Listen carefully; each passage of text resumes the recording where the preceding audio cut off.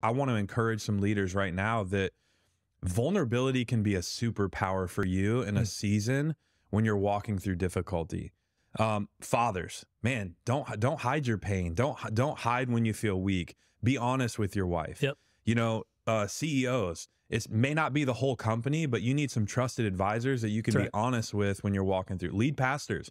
There's just this whole idea that leadership is lonely and I'm just going to isolate and just kind of get through things on my own. I think it's just the worst lie of this generation is taking out a lot of leaders, but find space, because here's what I want you to understand.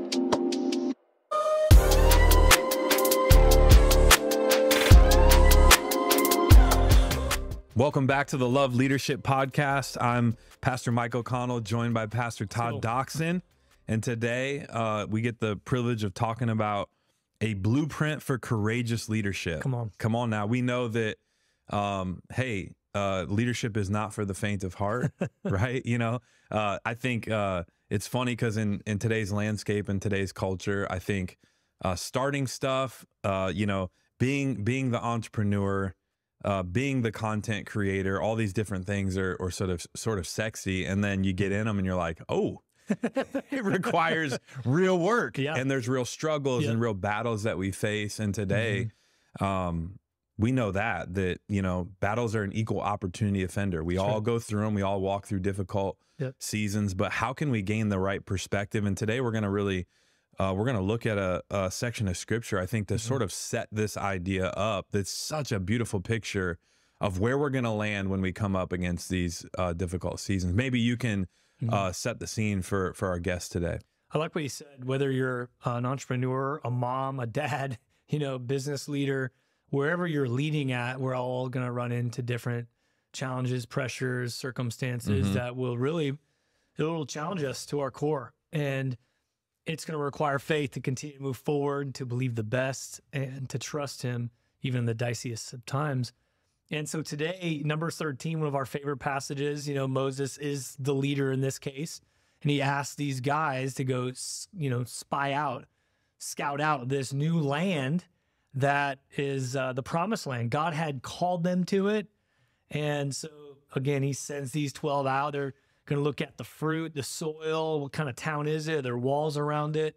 And they were to bring this report back. And what's interesting that I really want us to dial into is all 12 of these spies, these scouts, they go into the land, they see the same thing. But 10 of them bring this report back like, dude, there's no way. And really, the simple answer is we can't. We saw this fruit, we saw this amazing thing, but there are giants in the land, and we just can't move forward. But 2, Joshua and Caleb, they're like, well, they saw the same thing. There's fortified walls, there's giants in the land. They saw, though, the potential, the fruit. I mean, one of this like cluster of grapes was so big. You're talking about fruit. They had to like carry it on a pole between 2 dudes on their way back. Crazy. To show them a sample of what is possible in this new land. They saw the same thing, but their report was, and specifically Caleb, he says, we can. If God's called us to it, we can. No matter what challenges lie in the way, we can. So super powerful area of scripture. It is. And I think it really sets up this idea. I love the picture that you're setting up here. There's 2 camps. There's 2 responses. Same. They're looking at the same thing. Same deal. But 2 different responses. And there's actually some words that you give to this. Can you just paint that picture for our listeners? Well, right away, I look at the 10, and it's weird. I don't even know what this term means. It's cowardice. I don't even know how to spell it, but that's the word right away that came to my mind was, you know, they see this, they know God's called them to it, but they're backing away in cowardice. We can't, right? So it's like the crowd in cowardice. It's easy, I think, at times to just back down from the challenge, back down from the giants, and just kind of like, no, we can't. Let's move away and stay in stagnant, stay in fear, cowarding, and but the other one is courageous. And Caleb, he brought courage to the proposition. He's like, we see the same thing. Yes.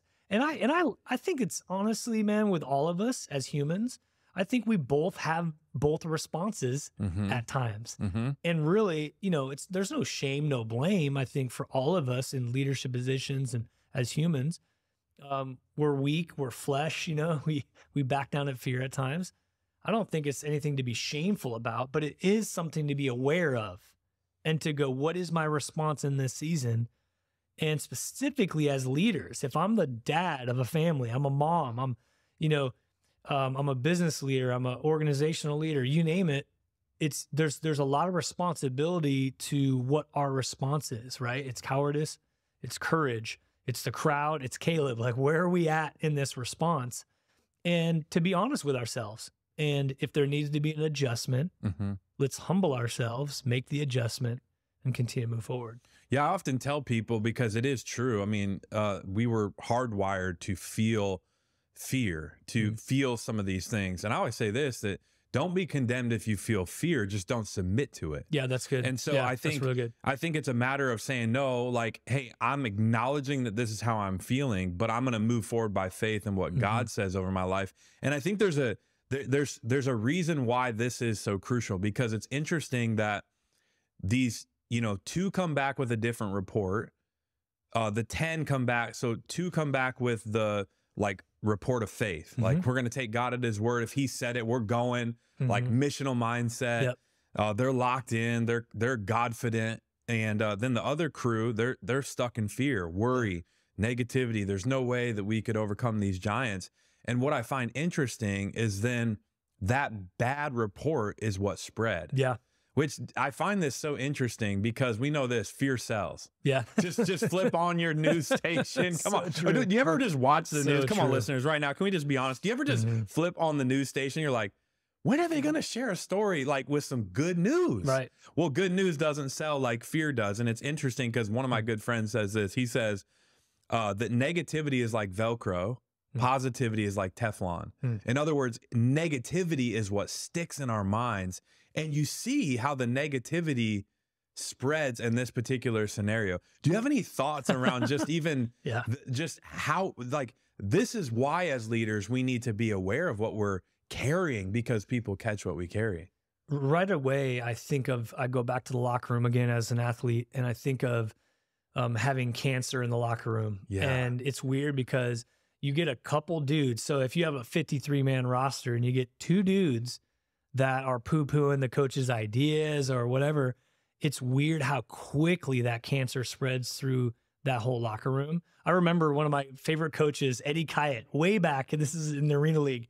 And I remember him saying, he had a meeting with us before training camp started. He looked at all of us and he said, listen, guys, this is, for whatever reason, I've been called to be the head coach here.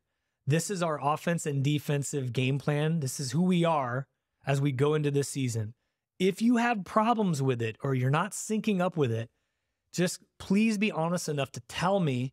And I have a lot of relationships in this league. I can help you get to a team that would be a better fit for you.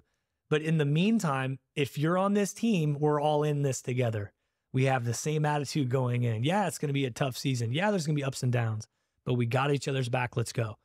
And I just started thinking, like, that is the power of looking at this and going, hey, we're going to walk together by faith through this journey. Yes, there's going to be giants. Yes, there's going to be, setbacks, but we got each other's back. And that's the power of this positivity, because again, you get a couple negative dudes in the locker room and all of a sudden, to your point, it's wildfire. It spreads like cancer. Now you're looking at the decay on your team or your organization, your family. Now all this negativity is going everywhere. And we talk about this a lot. What we have as leaders is going to then spread throughout the rest of the team. That's just how it is. Don't you think it's interesting? As you're talking, I'm thinking about, sometimes it's interesting in a team environment. You and I grew up in athletics. That's kind of our context for team. But, to your point, if you're in a family, you're on a team. Yep. If you're working for a company, you're on a team. That's right. If you're leading a church, guess what? You're on a team. That's right. So there's multiple different team environments. And sometimes what I found is the environments that get a little toxic can sometimes be a result of misguided competition. What do I mean? Instead of, instead of competing against the enemy that's trying to attack, Oh, that's now all of good. a sudden we're competing against one another. And there's another section of scripture that you and I have been studying a lot lately from Exodus chapter 17, when Moses is, leading and he's standing on top of Mm. a mountain, and, they're fighting the Amalekites. And man, whenever his arms are raised to heaven, they're taking ground. But Yeah. as soon as they come down, the Amalekites start coming back. Well, Yeah. what's interesting is he's not up on the mountain by himself. Mm. He's with Aaron and Hur. Yeah. And what's interesting is, you were just sharing this morning at our pastor's breakfast, that there came a point where it was like his hands would be up and they would come down, and he was getting tired. They'd go back up and then they would get down. And then there's a point where it says he was so weak he couldn't lift them any longer. Yep. And it's interesting because these are the moments where when I'm talking about misguided competition, what do you do? What kind of culture do you have when your teammates are weak or when they're struggling? Is that when you're like trying to step on their throat, stab them in the back, Wow, so good. expose their weakness? So good. Are those the times that you step up and you're like, you know what, man, my brother's weak right now. I'm gonna let him lean on me a little bit so that we can continue to move forward. And it's interesting how even that mentality, like that's why I think culture is deeply connected to this topic today. Like the courage of the organization, the ability for the organization to continue to move forward, kind of falls back on what sort of culture have we developed? Really what is. sort of values do we have as a team? And I think that, it's interesting because, we talked about this blueprint for courage, because really the question I think that all of us should be asking right now, and maybe I'll just let you be vulnerable a little bit, because I think what we need our listeners to ask right now, if we're really going to receive something from this particular episode, is we talked about the giants in the land, right? So I think that's like a metaphor or a picture of our own lives right now. And I think a question for every listener right now is like, what giants are you facing right now? What giants is your business coming against? What giants is your family coming against? What giants is your church coming against? Are those external giants? Are those external problems? Or are those internal giants, right? Yeah. And maybe you can just speak to like this season for you, like where are you needing courage in your own leadership? Really good. I mean, I just shared recently, I watched my father-in-law pass away, and trying to be there for my mother-in-law, making phone calls and arrangements, be there for my wife. Obviously never seen her cry like that ever in my life. Wow. So there's deep emotional, giants that you're walking through. The church is growing.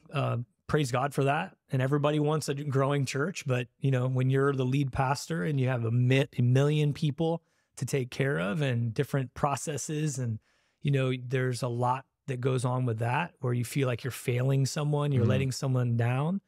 You got to remember my strengths, belief and harmony. So when there's disharmony at all, you feel horrible because you didn't get in to start a church because you wanted to be some big thing. You got into it because you were called and you feel like, man, I really want to help people. So when you feel like you're not helping everybody that God sent your way, and that happens sometimes in growth, right?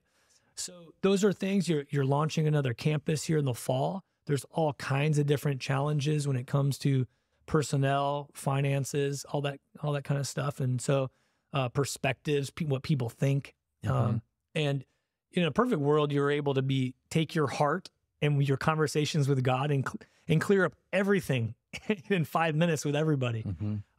The fact is, it gets more and more complicated to communicate. So those are just a few of the external and internal giants that I'm walking through right now. But back to your point, one of the things that I love about our pastoral team, our leadership, our staff, our key volunteers, the people that really know our heart and know the heart of the house and believe in it and know our called. There's something about an Aaron and Hur perspective. If I put myself in the text as Moses, and it's actually pretty perfect, because what did Moses say? Like, are you sure you called me to this? I can't really talk real good, or, I'm weak right now, and he's so fighting. The Amalekites actually is a type of the flesh. So he's on a mountain as the point person, trusting in God, looking to him. As long as his arms are up to God, right? He's so weak though. He sits down on a rock. But think about the Aaron and the Hur. And that's what I share with our team. I feel so supported by the Aaron and the Hurs. Mike, you've been, lifting up my arms for many years, right? It's like people around me that I trust, right? That we're walking into this. We're not blind. We understand there's giants in the land. But when you have Aaron and Hurs lifting up your arms and you're still vulnerable and you're like, hey, I'm walking through challenge, but I know if God's called us, he's going to provide. I don't know how, but miraculously in really cool ways. And I think a lot of times those are the seasons where he's bringing you to a deeper level of faith, a deeper level of trust. And it's like, I don't know how you're going to do it, God, but if you've called us, you're going to do it. And so there is a courage like Caleb that wells up in you, even in those tough moments. For sure. And I love your vulnerability. I think it's beautiful. And because, sometimes we can be sharing this content, we can be sharing some thoughts around these ideas.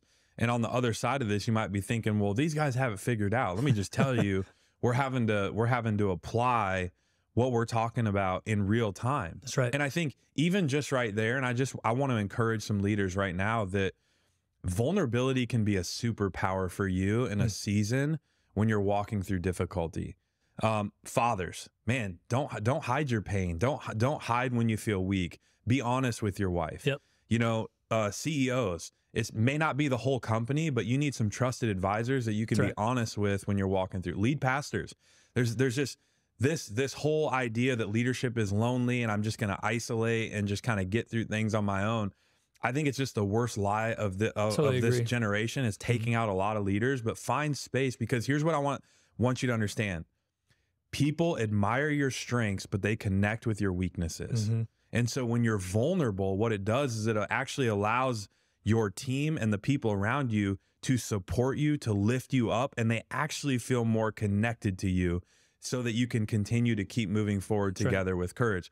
The second thing that I want to encourage you with, because you alluded to this, is what can happen when we're in these difficult seasons is it can feel like, and if you're not watching this on YouTube right now, the picture is that pressure and that difficulty can sometimes just feel like it's right in front of your face, that it's like, think of like a heavy blanket over the top of you. And it's like all you see, it's all you feel. And sometimes the picture that I get is it's a bit foggy to look forward.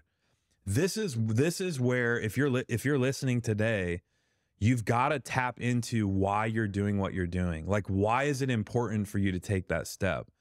I was reminded of this just even talking to my mom last night, PT. She was reminding me of a time when I was 17 years old. Remember, I had the near-death experience playing football. And she was sharing with me last night. She said, do you remember when you first got up and we took our first lap around the floor? Do you remember the question you asked me? And I said, no, like, remind me. And she said, you looked at me and you said, like, what is God trying to teach me? Wow. And she said she looked at me at 17 years old and she said, you know what, Michael, I don't think I have the answer to that. But maybe it's not something he's trying to teach you. Maybe it's something that he's trying to teach somebody else. Or maybe there's something that God wants you to get from this that you're going to teach others in the future. Wow. So I want to give you that perspective right now, because what can happen is when we experience fear, it becomes all about us. We go internal. We kind of get into our own emotion. But I want to encourage somebody today, tap into the why. That step of faith, man, who needs it? Who's on the other side of that? Who are you serving? Who are you helping? Who are you going to give permission to because you went first? So I want to just encourage our listeners with that today. Before we get into just 3 keys here that I want to cover real quickly. Key number 1 for the blueprint for courageous leadership is unwavering faith and conviction.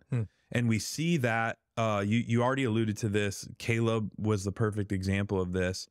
But I want to ask you this. How has faith played a role in your leadership journey? And how do you maintain unwavering conviction in challenging times? For me, I think of like when we were going into the building, the story of you looking at the cup. Jeez. Yeah, you're right. I mean, try building a building right in the middle of COVID, you know, and wondering how on earth are we going to get this done, and talk about giants in the land, and what am I, are we going to back down? Are we going to move forward? And yeah. And I'll never forget. I preached a message. We were at Millard North, I think. And I went to the building, and it was in construction. I'm on my knees just praying, because that was one of those days where I'm like, I don't know how we're going to do this, Lord. And I just got to get on my knees and depend on you again, because this is your church. If you've led us this way, you have a way. I just don't see it. And so I remember getting down on my knees, and I looked over to the right, and there was this cup from like a gas station or something, and it said, "Dream it and do it." Come on. And I was just like, okay, Lord, you're with me. And it was just this affirmation, like, continue on, man. This dream that I put in your heart, this is my church. This is my dream for my people that I'm going to reach through you guys as a team. Keep on going. And it was just this wink from heaven, like, okay, you know, but the power of prayer, the power of, you mentioned this, right? Recently, the power of when we're under pressure, prayer, perspective, moving forward by faith, not cowering by fear, moving forward by faith and courage to say, God, you've called us to it. Let's go. You got it. It's so good, because when you think about unwavering faith and then that word conviction means to be convinced. Yeah. So for you, I think it's moments like that where whether you're in prayer or God's giving you a wink, that the conviction is established to keep moving forward. Yep. Because God is convincing you that he's with you, that he's going before you. And so key number one, unwavering faith and conviction. Key number two, a positive and resilient mindset. And I think this is interesting, because we talked about it just a second ago about how negativity is like Velcro, positivity is like Teflon.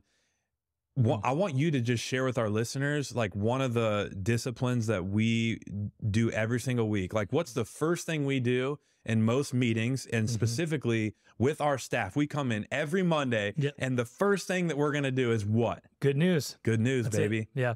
We're going to celebrate. Yeah. And I think it's key, because here's the interesting, if you just go back 2 chapters in Numbers, I think it's Numbers 11, the whole entire congregation begins complaining. First, it was they were thirsty. They had no water. Then they didn't have anything to eat, and they're, you know, it's God sends manna. So to me, it's, do I celebrate? Do I complain? And that it sounds so simple, Mike, but the consistency to celebrate what God has done, believing that he will continue to do, I think there's a correlation between the two. If all of a sudden I just get into complaining and negativity, to your point, that begins spreading throughout not just the culture of what I'm leading, but in my own soul, in my own mind. Now I'm just looking at all the negatives that are happening. And again, it's not you got to be honest with yourself. For sure. Hey, this is a negative. This is a giant. This is a challenge. Yeah. I'm not saying like just Live in eliminate that. denial That's a perfect example. Yeah. It's not living in denial, but you're battling that, right, by faith with celebrating what has God done, what he continues to do. And that positivity, it eats up that negativity, and it ends up evaporating. It's so interesting how it's in the difficult seasons where I feel like, you know, the enemy of our soul would love for us to choose complaining. Yep. He would love for us to choose like laying down praise and thanksgiving and walking in that celebrating spirit. I think, you know, it's funny because Pastor Craig Rochelle has challenged us with this thought. You know, he'll say, be the chief encouragement officer. So it's not about just cultivating an environment of celebration, but also I think one of the disciplines that you've committed to is like, if you think it, say it. Yep. So maybe just talk about your personal discipline on how you are sending voice text or quick video text to encourage people to maybe see themselves a little bit more the way God sees them, so that they can get into alignment with what he has. Well, it happens often. I mean, I think it's out of that every day in the Word of God, in prayer, and just as you go out along your day, a lot of times you'll think of God will just put someone on your heart right away. And it was Craig. I think Craig said, if you think it, say it. And just, making sure I try to stop your car if you're in your car, right? Take the quick video out, and but be quick to do it, because as leaders, as busy people, you know, you get to the next place and you forgot what God already put in your heart to go encourage someone. So I think that's crucial, is and authentic. It's not I'm just making it up. It's a system. I have to encourage people. No, it is nothing wrong with a system, but making sure that it's authentic, coming from your heart. God's putting it on your heart, and then just simply encouraging. I'll give you one quick example. Is my stepdad's birthday was today, and as of this recording, and he was obviously heavy on my heart this morning. So first thing, taking, you know, time to be able to have an audio text to just articulate my genuine gratitude from my heart that God sent him into my life at just the right time. His model of consistency, generosity, hard work was huge for my life, right? How many of us have parents that have set that model for us? How key. So just something simple, but yeah, just encouraging people as much as we can. So this is how we cultivate courage in others. And that really was our key number 3, which is to lead by example and encourage others. But I think I would love for you to speak into this, because you constantly, number one, I think you do this like incredibly well. You model this so well for our team. And you also challenge our team in this. There's an interesting tension that we walk in, and we've sort of alluded to it a couple of times here, on how you don't want to live in denial. You don't want to stuff and just act like you're okay. Like, it's important for us as leaders to make sure we're taking care of our heart. We're taking care of our spirit. We're doing that work. But we also have to recognize that there's a time where it's like, hey, it's time to like show up. Like there's a bigger war here going on, and it's time to step up and lead. And so can you just speak into like how in the midst of trial, because I think right now you're in one of these seasons. Yeah, totally. There's a lot going on personally that could cause you to just be like, you know what? Well, I'm just going to go into a hole for a while, but you're making the choice to continue to show up. Can you speak into that?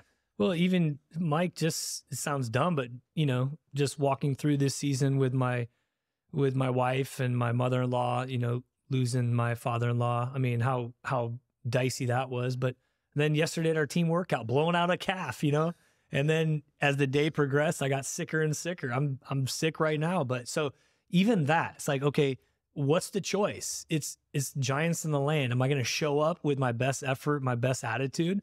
And even I'm honest with you guys. Hey, man, I'm working through a tough season.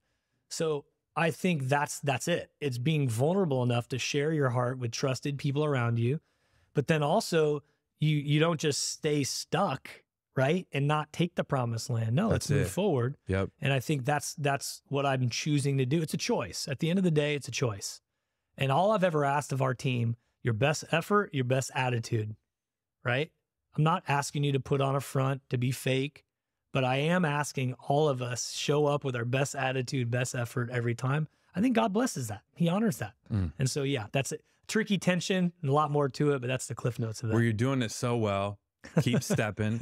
You know, we're talking about something that happens in Numbers chapter 13. What's interesting is, just so you know, the negative report spread, and it caused them to wander in the wilderness for 40 years. Damn. Yeah. So let that sink in for a second. 40 years. 40 years. And I can't help but I keep thinking, fast forward to Joshua.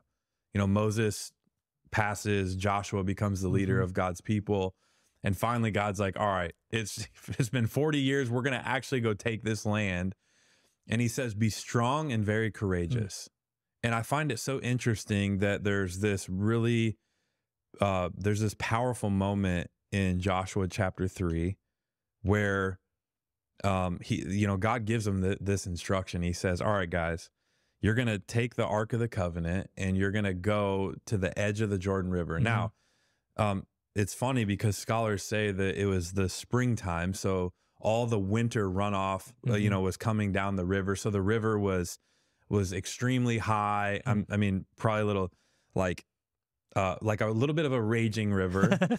So you're kind of like, should we step in that thing? Like, what's going to happen? And it's interesting because they take a step, and when they take a step, God parts the Jordan River. And I really wanted to finish with just this picture for somebody, because Here's what I want to encourage you with. You may not feel it. You may be afraid. You may be uncertain. But here's what I want to tell you. Just take the step, because when you take the step that you can, now you're allowing God to do what only he can. They couldn't part the river. They couldn't stop the river, but God could. But he asked them to step, and he's asking you to step. And I don't know what that looks like for our listeners on the other side, but there's somebody right there, PT, and I would love for you to just speak to them and just encourage them as we close. Yeah, maybe I just pray, Lord, thank you for these great opportunities that we do have in front of us right now. Many of us that are listening right now, taking that step of faith, whatever that looks like. Maybe it's a step of faith to call someone to apologize. Maybe it's a step of faith to begin jumping into a relationship where you can be vulnerable with someone you trust, opening up to a spouse. Whatever that might look like, we just pray, God, the next step.